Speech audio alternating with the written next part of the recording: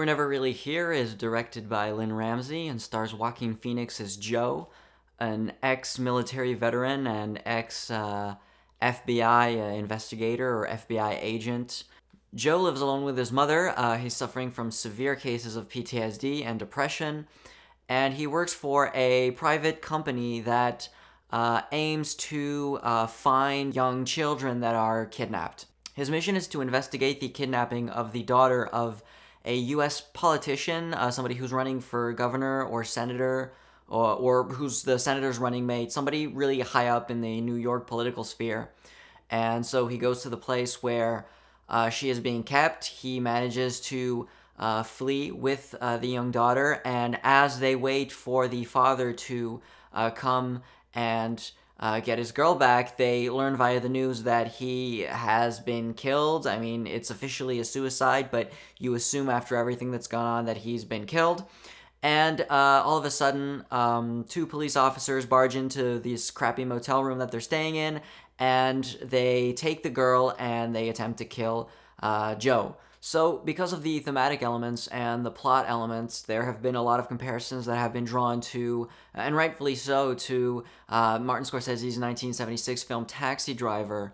I will say, though, that the film is probably far more symbolic, far less straight in its narrative, and really follows something that could be conceived as artful exploitation. The film, interestingly enough, does contain a lot of Christian imagery and symbolism. Joaquin Phoenix, with his big beard and his long hair, kind of serves as this Jesus figure.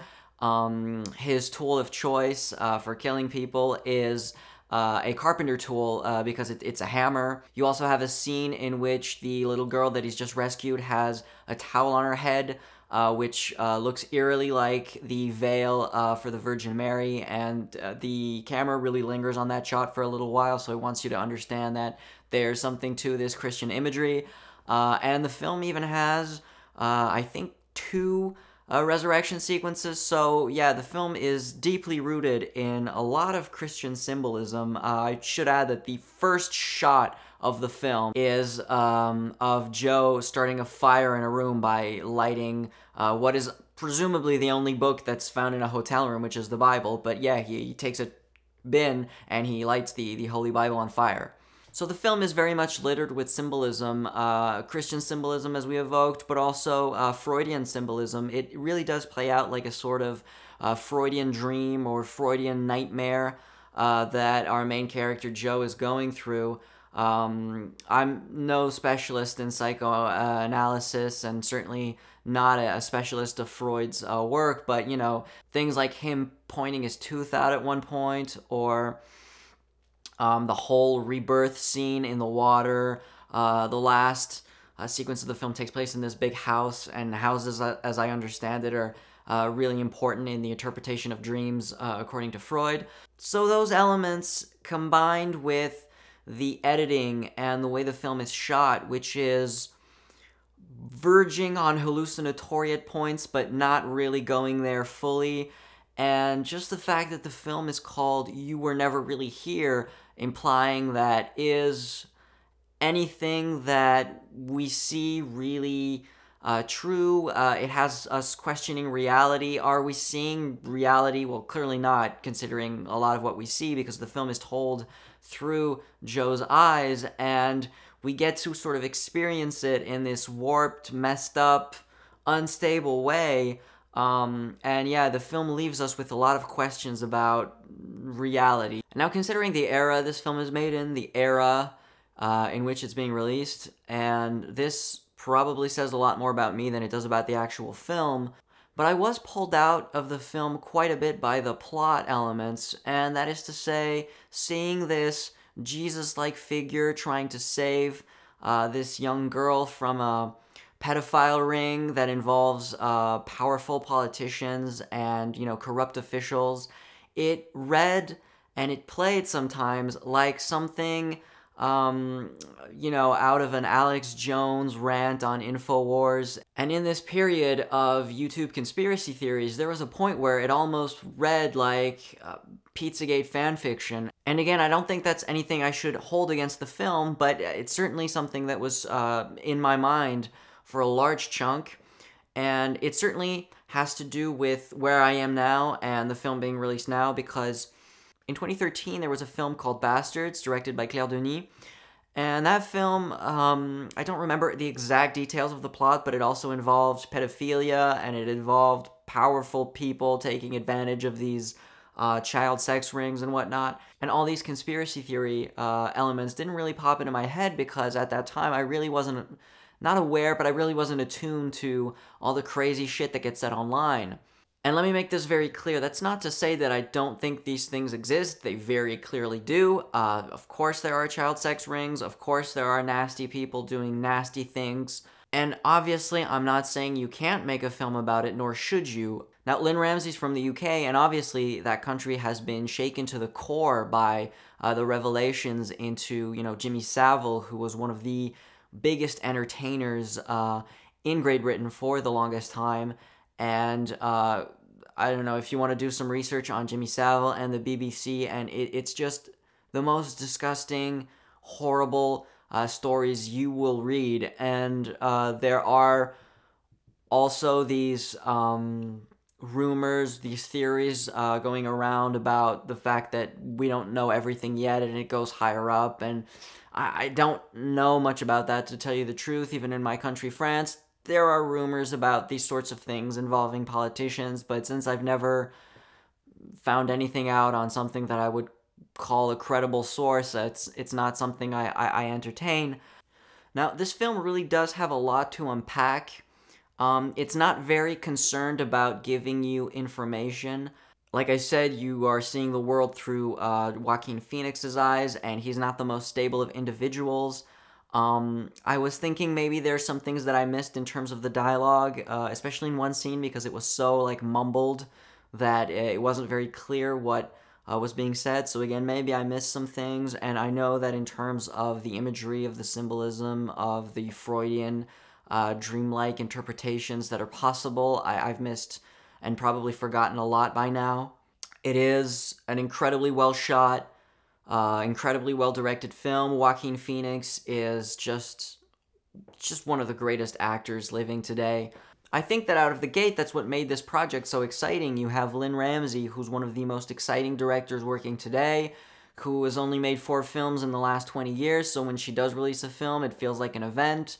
And you add, Joaquin Phoenix, who's quite possibly the greatest actor of his generation, one of the greatest working actors. You just shoot a film with him looking out a window silently or driving a car, and immediately he has 99% more presence than any working actor, any actor giving, a career best performance. He is just an icon. He is an institution at this point. Johnny Greenwood does the score, as he did in We Need to Talk About Kevin, I believe.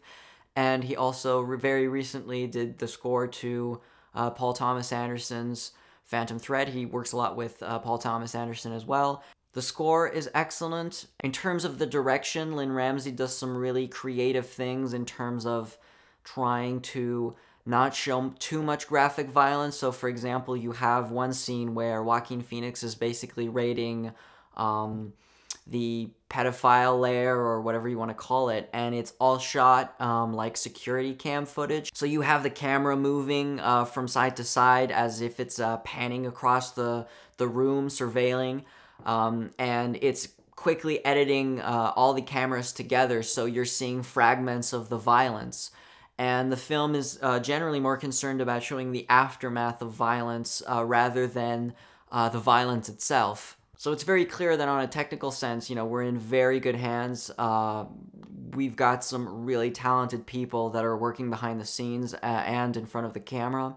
There are also some jarring elements to the film, and one is, the conspiracy thing. I already talked about it, but another one that really sticked out in my mind, and that really I can't stop thinking about, that leaves a really bad taste in my mouth, is the sequence just after Joaquin Phoenix frees the little girl from the sex dungeon. They're in the car, and they're driving away, going wherever, and she is in the car in the passenger seat. She is looking out the window. The shot is like a close-up of her face, of the window, and she's like touching the window, and she's counting to herself. This motif of people counting to themselves is very important.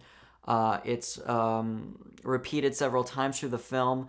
I guess it has to do with the idea of coping, like she counts before something really traumatic is about to happen. So when Joaquin Phoenix discovers her, she's counting backwards, and that's something that Joaquin Phoenix does as well. The film opens by him and the voice of the little girl also counting backwards, and then later on, when he's really depressed, almost on the verge of suicide, is counting backwards as well. So there's the whole trauma, PTSD aspect to it in those two characters.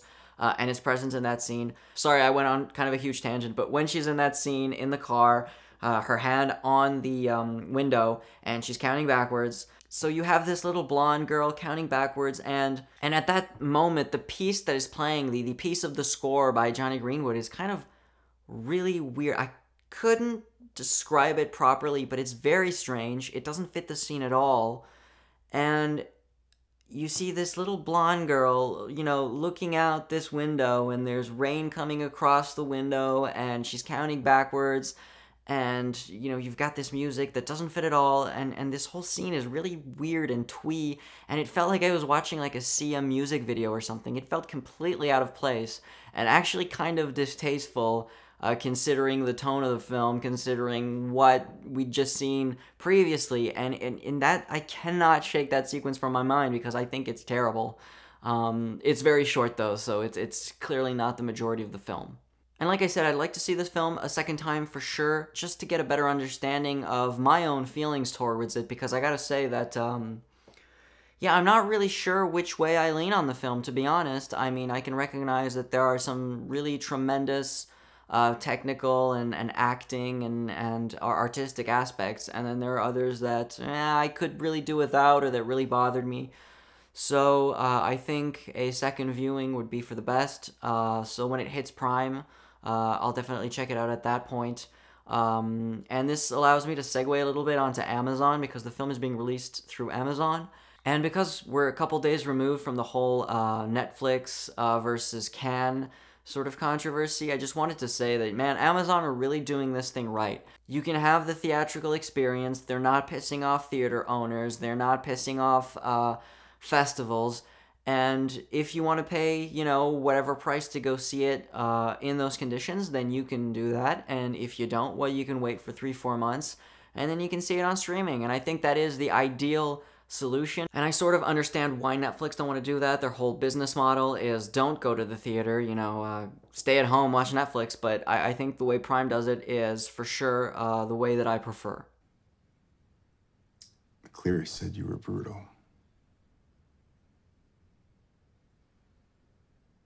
I can be. So thank you very much for watching the video. If you wouldn't mind, please hit the like button, and if you would consider subscribing, that'd be great if you haven't already. And until next time, thank you very much.